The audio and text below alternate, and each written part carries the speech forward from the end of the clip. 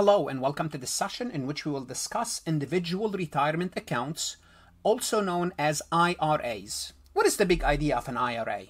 Well, let's talk about if you are an employee first. If you are an employee and you work for a company, there's a good chance, not necessarily, but there's a good chance that you have some sort of a retirement plan, especially medium and large size companies, either a 401k or a 403b. 403b is mostly for educators. What is that for? Well, when you work, when you have your energy to work, you're still fairly young and you are contributing to the economy, you're going to be making money. You're going to be making wages. So what's going to happen? In addition to your current wages, you're going to put money away for later. Later is for your retirement. So your company might have what we called 401k. You put money. Also, your employer, your company that you work for, will put some money for you for later. And later is when you retire. You can sit on the beach and enjoy your retirement and you will have some sort of an income. Now, to discuss more retirement plan, I have a whole session about retirement plan, the various retirement plans. But this is the idea, is to put money away for later. Now, let's assume you are not an employee or your company does not have a good 401k plan. So sometimes they could have various types of 401k plan. What can you do? So I'm going to assume here you're not even an employee. You work for yourself or you work for several companies and you work part-time. Regardless, the government gives you the option to do what? To save money for yourself for retirement. So that's why it's called individual retirement accounts. It means you as an individual can open this account and contribute money to it. Now, how much can you contribute?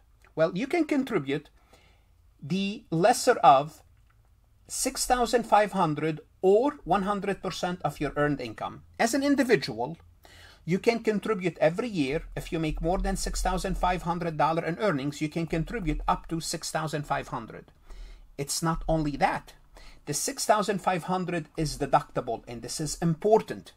It's deductible for adjusted gross income. And on the next slide, I will show you where it goes specifically on the 1040 to show you, not on the 1040, on the tax form, to show you specifically the benefit of the IRA deduction. So it's going to give you a deduction today. So let's assume you contribute $6,500 and your tax rate is 30%. If we take $6,500 times 0.3, you already saved on your taxes this year $1,950 in savings today. Plus, this money is invested.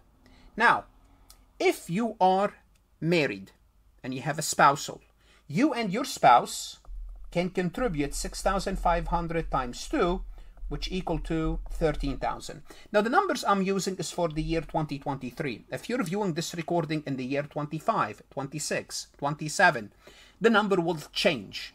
So don't assume that this is fixed. It will change. Also, if you are a person that's above the age of 50, the government allows you to make an additional $1,000 contribution. Again, this number could change, but usually this will stay the same. Why? Because once you get closer to retirement, they want to encourage you to catch up on savings. So that's why they allow you to contribute an additional $1,000. So you can contribute up to $7,500. So that's good. They'll give you an additional deduction. Now, before we proceed any further, I have a public announcement about my company, farhatlectures.com. Farhat Accounting Lectures is a supplemental educational tool that's going to help you with your CPA exam preparation as well as your accounting courses. My CPA material is aligned with your CPA review course such as Becker, Roger, Wiley, Gleam, Miles. My accounting courses are aligned with your accounting courses broken down by chapter and topics. My resources consist of lectures, multiple choice questions, true-false questions, as well as exercises. Go ahead, start your free trial today. Now, deductible IRA contribution might be reduced if the taxpayer is an active participant in another qualified plan.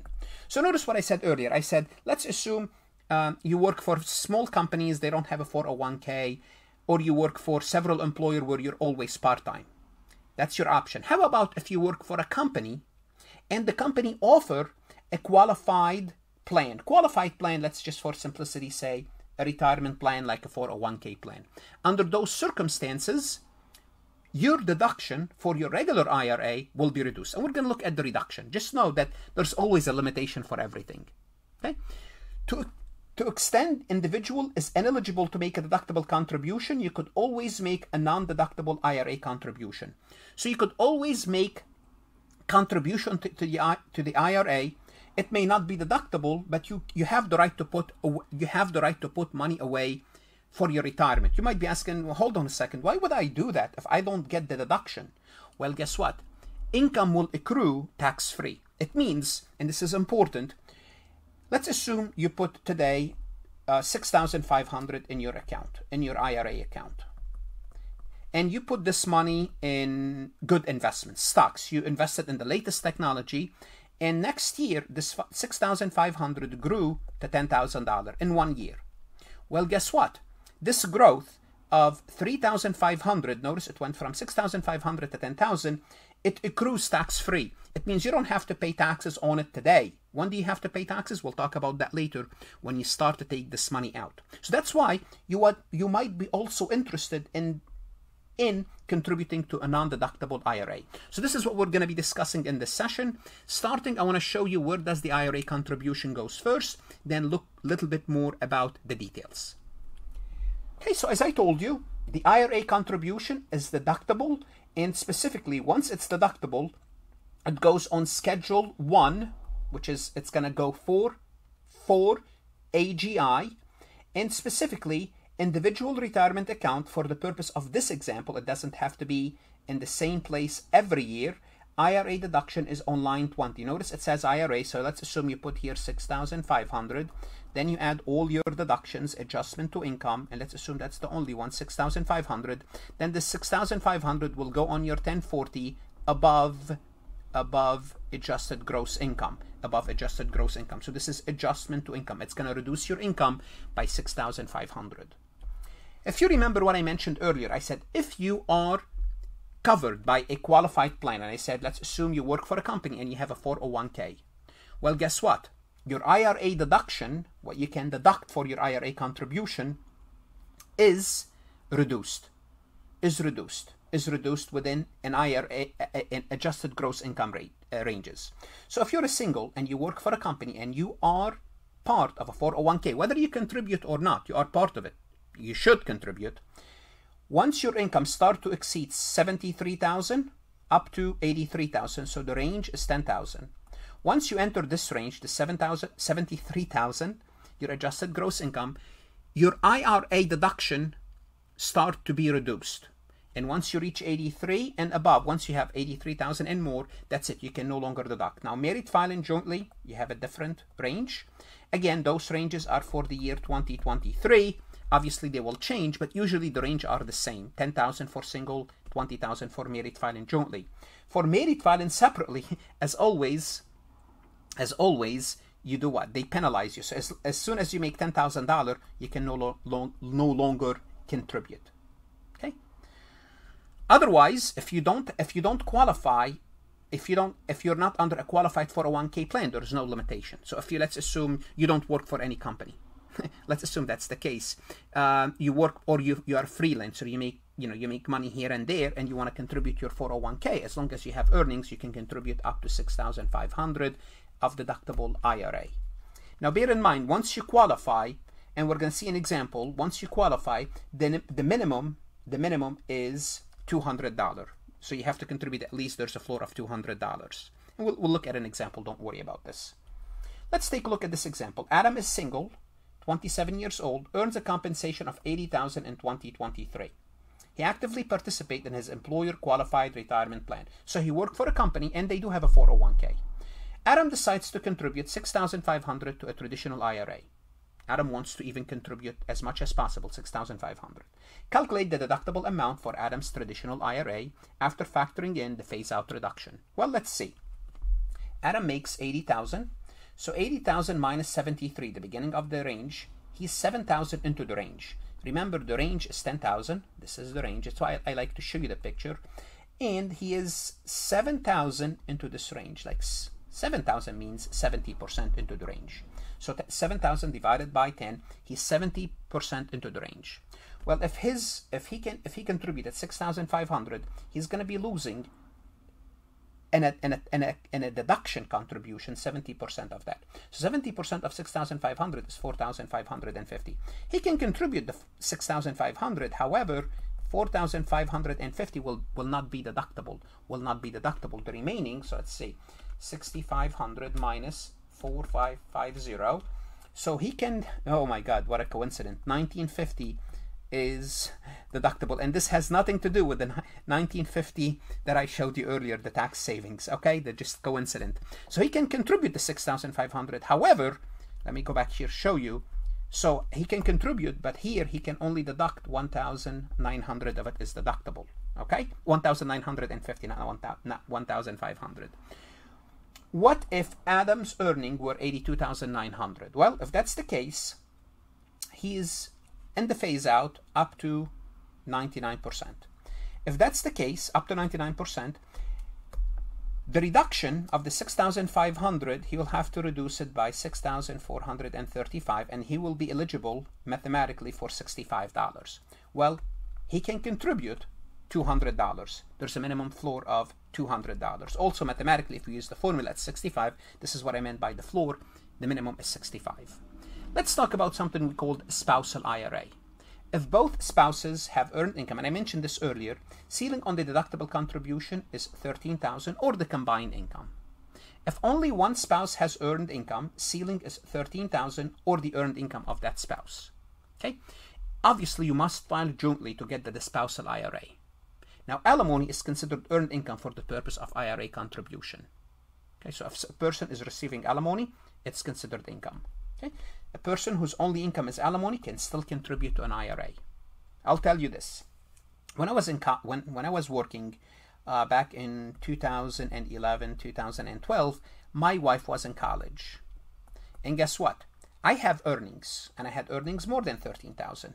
My wife I opened an IRA for my wife because she was in college, spousal IRA, and she was able to contribute the maximum for that year, whatever that year was. I believe it was $5,000. And I still remember what we invested in, actually in Microsoft, and it was a good investment too. Really, really good investment. We make a good choice. We made a good choice. We don't always make a good choice in investments, but that was a good choice. So therefore, what you need to know is you can contribute, you can basically double it if you are married. So George, a married individual, is eligible to establish an IRA account. In the year 2023, his compensation was $125,000, while his spouse Bree does not work outside the home. So she doesn't work, he works. Well, George has the option to contribute $13,000 to two IRAs, which can be divided between the two spouses. Remember, IRA is, as it says, individual. So George will have to have an account, and Bree will have to have an account as well. Two separate accounts. Okay? However, no more than $6,500 can be allocated to either spouse. Let's assume Bree earned income is only $2,500. It's fine. She can use his income to contribute $6,500. Now, when can you contribute to your IRA? Well, guess what? The government is very generous. Let's assume we're looking at year X7. Then you have up till year X8, April 15th, to contribute. So although you are preparing your taxes for 20X7, they'll give you 3.5 months of the following year to contribute. They just want to make it as easy as possible for you. If you extend, they don't use the extension, April 15th, which is the original due date. And this applies both to deductible and non-deductible IRA. It means when we talk about Roth IRA, which will be next, it applies the same thing. They just want you to encourage you. So in case you forgot in 20X7 to contribute, they're going to give you 3.5 months in the following year the chance to contribute. Now let's talk about the taxation of IRA benefits, which is covered in when we talk about taxable income. But let's talk about this. Now, when a participant makes deductible contribution, what does it mean, deductible? It means when they contributed this money, they got a tax break. Tax break means they got a deduction. When they contribute this money to a traditional IRA and deduct them, their basis in the IRA is zero. If you're contributing money and that money is you haven't paid taxes on it, it means your basis is zero. Therefore, any withdrawals from the IRA are subject to ordinary income tax in the year you received. Again, this is we're talking about traditional, and I keep mentioning traditional. Why? Because we're going to have another IRA for a separate recording called Roth IRA. In a traditional IRA, If your contribution are deductible, remember, they could be deductible, they may not be deductible. Remember, if you can still contribute in a non-deductible way, but assuming it's deductible, your basis is zero. It means everything you take out, the principal plus the earnings, is taxable. You remember, I contributed 6,500, it grew to 10,000. When I take the 10,000 out, I have to pay taxes on the 6,500, assuming I contributed this in a pre-tax money, and I have to pay taxes on the 3,500, all as ordinary income, which is the highest rate. Payment made to participant before the age of 59 and a half, which is, you have to wait until you're 59 and a half, are not included in the gross income, but are not only included in gross income. So if you take any money before 59 and a half, they are subject to a 10% penalty. So remember, there's a penalty in case you take the money earlier. Also, withdrawal must be made before the age of 72. You might be saying, why does this rule exist?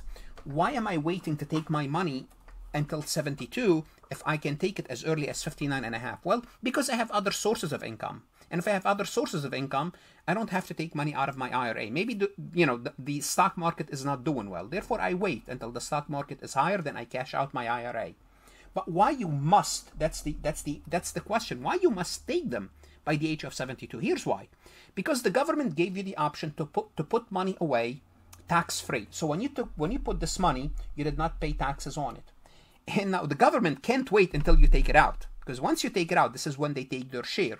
So they give you from 59 and a half until 72. Kind of, okay, you want to keep it, that's fine. But at 72, they want you to take it out. And there's a formula you have to use, the minimum distribution. Why? Because they want to tax you on it. It's as simple as that. Now, is there an exception for the 10% penalty in case you take the money earlier? There are exceptions. Exceptions apply to the 10% penalty. One, if you take this money for medical expenses.